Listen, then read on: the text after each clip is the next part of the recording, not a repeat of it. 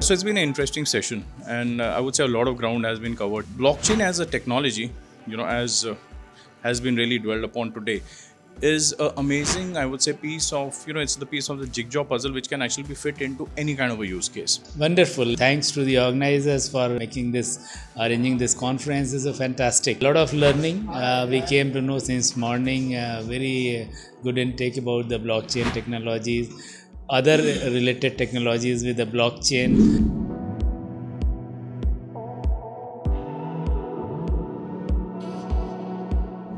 Gone are the days when, blockchain used to only be associated with cryptocurrency. That was unfortunately the popularity came in because of something like that. But when we look at it today, it was a revelation to me, honestly. I was not aware that even something like DigiYatra today, it is such an amazing application, is using blockchain. Blockchain has got multiple use cases. We are looking at land mapping being planned using blockchain. A lot of discussion happened today, interestingly, on security for the telecom sector using, the blockchain technology. Supply chain has got some amazing use cases using blockchain. We are looking at blockchain use cases for cybersecurity. The concept of having a non-fungible token, being able to give a unique identity. There are multiple cases.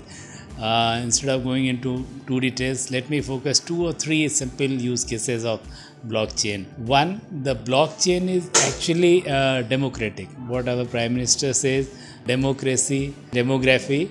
Blockchain actually comes in this. It's empowering everyone. Anybody using the IPv6 peer-to-peer can use it. It's a platform which is in a decentralized way. People can put their product over. Everybody can become an entrepreneur. They can start doing the thing.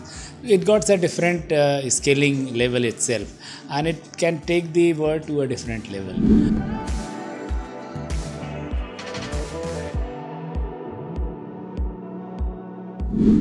Important takeaways, I would say, at least what I had spoken about was, cybersecurity for the blockchain and blockchain for cybersecurity.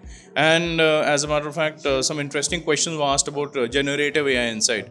How can generative AI or AI for that matter go hand in hand with the blockchain? So, AI for blockchain and blockchain for AI. These are disruptive concepts. Of course, another thing which was brought up and which I think is something which needs to be addressed, and it needs to be addressed, I would say, by a public-private partnership, is that we need more use cases of blockchain coming up. The visibility has to increase.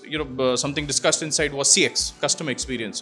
Today, the buzzword actually is total customer experience. How can blockchain become the enabler to actually get that total customer experience? Because that is when I think, this technology, I would say, would really get recognized, and we would actually start accruing benefits. The panel discussions were very enlightening.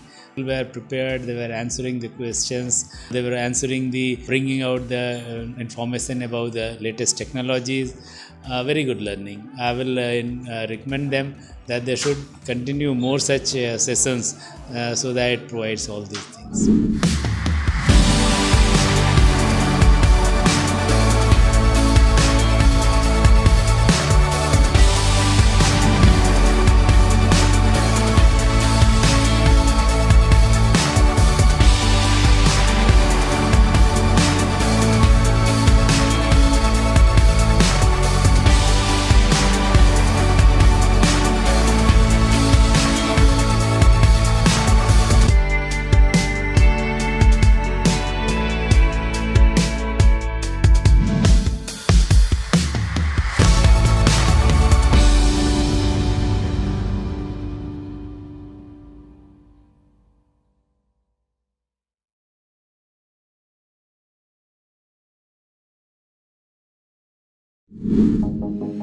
Bitcoin mining, Bitcoin wallet, blockchain, stablecoins, MetaNet, the evolution of money. Everybody is talking about Bitcoin today, but what exactly is it? Learn the basics from experts. Learn what Bitcoin is, how it works, and why it matters. Blockchain 101, your ultimate guide to the fundamentals of blockchain.